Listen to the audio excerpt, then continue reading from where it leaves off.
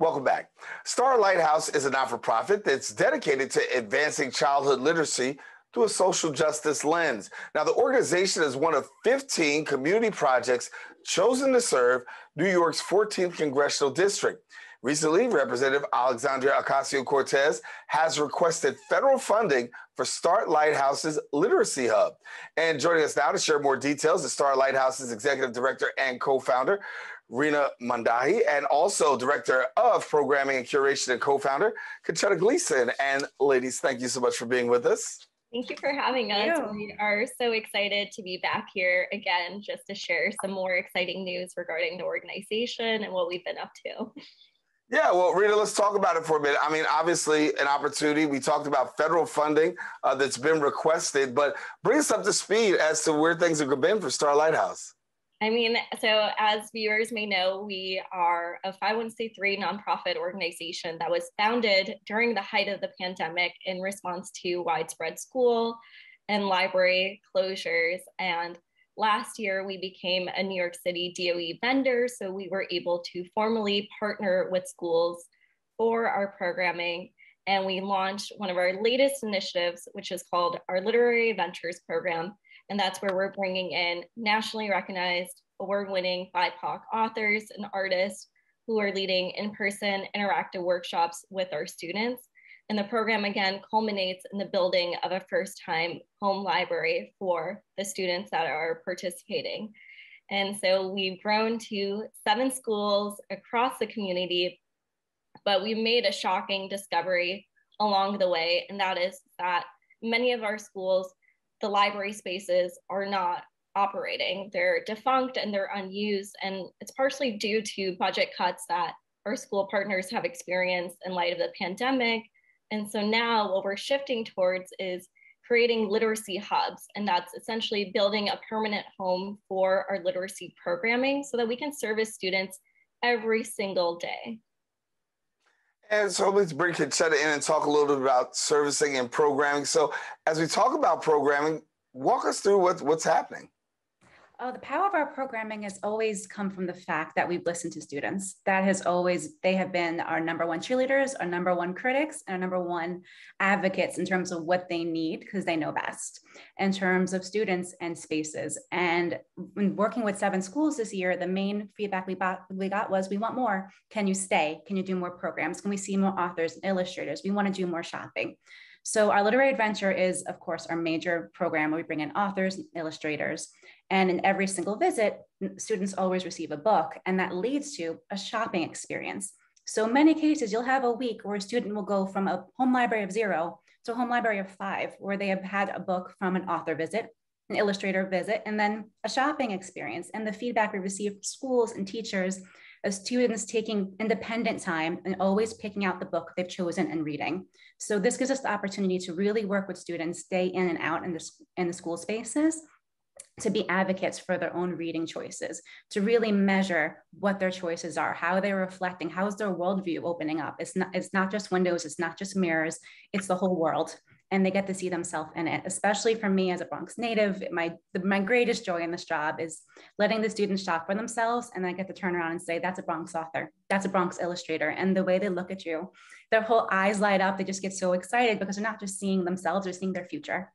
So this is us really working with them one-on-one and building that trust and relationship, and bringing and connecting students who are amazing and wonderful. And honestly, the artists get the privilege of meeting them. That's the way it is. Yeah. Rita, I want to take a look at some statistics. I mean, I took a look at them and they really were startling. In the Bronx, there's only 1 age-appropriate book available per 300 children across New York State. 47% of schools don't have libraries, and there is less than 1 librarian for every 3,400 students. And so when we look at the work that your foundation is doing, it's really, there is this huge deficit when it comes to literacy in our students. Absolutely. And we're really aiming to take a multifaceted approach, especially when we think about literacy development.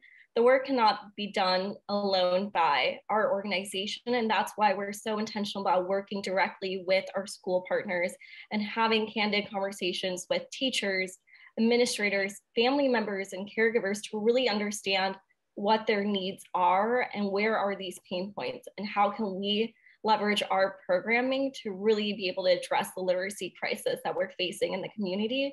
Because the reality is that 70% of students in the Bronx are not reading proficiently today. And if we also take a look at the learning loss that they experienced throughout the pandemic, the stakes are high, and that's why it's so important for us to take a community-based approach when we're thinking about approaching literacy. Yeah, and Concetta, it's a good thing when students have an opportunity to really take these books, take them home, and really be able to have an opportunity to develop their reading skills. Talk to us about what you're finding through your programming and the results that it's producing. The results we're producing have been really interesting across, because each school is unique and interesting in its own way. So we've had the privilege of working with 7 schools, and we're seeing jumps in attendance records. We're seeing jumps in student engagement across virtual and in-person events. We're seeing also just students' endurance for reading, students' lack of fear when it comes to reading. We did a pilot recently, which we're going to make permanent because we can't stop ourselves. We love it. We're second graders. We're working with second graders. Of course, they're entering a really critical year next year. They're entering testing in 3rd grade.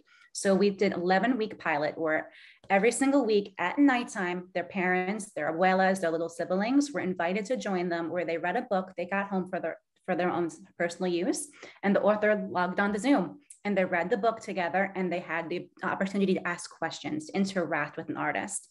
And the beginning of the week 1, week 2, they had like a half-hour endurance. They were excited, they were interested, they were polite. But around week 5, their attendance records jumped because they're talking about it amongst themselves. The younger siblings started joining, which was huge. That's when I knew it was fun for the kids. They were having a good time. And their endurance to sit for a half hour, the quality of their questions improved. Their engagement with literature, they're asking what's next week, what's coming, what can I look forward to? I want to read this to my mom. And can we have books in other languages? And then we started including Spanish bilingual books, Filipino books, to make sure we're addressing home languages. Their engagement, comes down to self-selection. If you find every child has a book they're going to love, we just have to find the book for them and make the connection. So it fills that gap. It goes from access. It becomes ownership, their own ownership. Yeah. Rina, I talked in the beginning of the interview about how Representative Alexandria Ocasio-Cortez is going to call for some funding. Talk to us about where that funding is going to land and what that will do for you. I mean, this funding would transform our lives. It would change the lives of the students and the families, as well as the school community that we're supporting.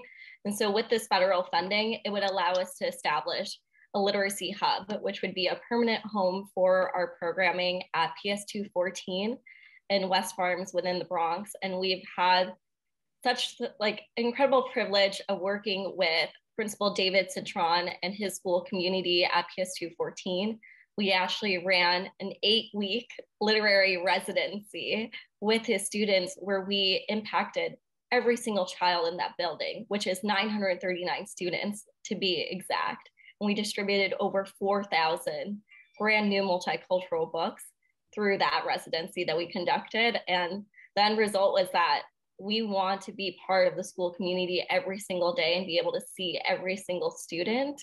And the administrator was also on board. And so now we're embarking on this incredible partnership and journey. And with the Congresswoman's support, it can really allow our dreams to come into fruition. Yeah. So as with the Congresswoman has given you the support, where does it stand now? And what are we looking for? So that's a great question. So now the fact that the Congresswoman has selected us as one of the 15 community projects, well, now it goes to the House Appropriations Committee. And so the bill has to be passed within the House and the Senate. And then of course, in an ideal world within politics, everything would be passed by September of this year, but that's really just contingent on when voting cycle takes place and if there's any delays along the way. So we could look at funding coming in as early as October of this year. Wow. Well, I know it's a gridlock in Washington, D.C., but, there are some things that they seem to get along on. So hopefully this is one of the things that they can, and we can see this happen to really better our neighborhood. Rina, Concetta, thank you so much for being with us here on the show. Thank you so much.